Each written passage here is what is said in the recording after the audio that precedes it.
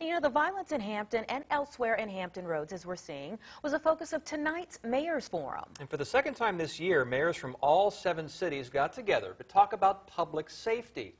It was a Facebook Live event hosted by Hampton Mayor Donnie Tuck. 10 of your side's Geena Arevalo tuned in and joins us live. Geena? Yeah, Tom and Anita, the big message tonight was unity in the community. The mayors are working with a nonprofit called Cities United to revamp their approach to public safety with the end goal of making Hampton Roads a safer, healthier, and hopeful community for everyone.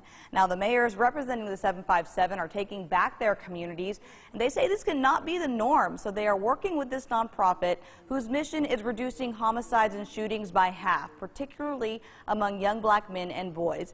Together, they're developing a comprehensive plan to combat community violence, and this includes addressing the violence as a public health crisis, partnering with schools to boost student outcomes, setting aside funding for these efforts, and creating jobs and expanding transportation across the region.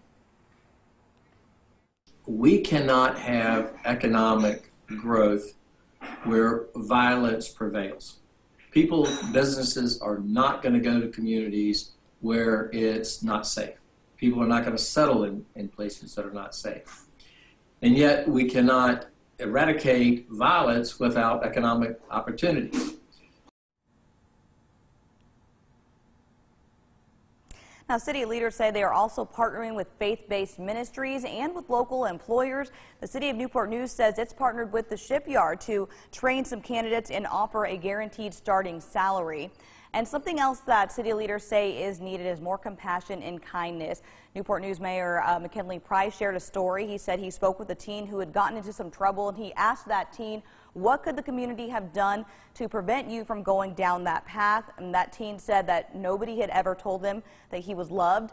And so again, they're just saying to offer more compassion and kindness to each other. That's something that everybody can do. Live with the latest, Geena Arevalo, 10 on your side. They say that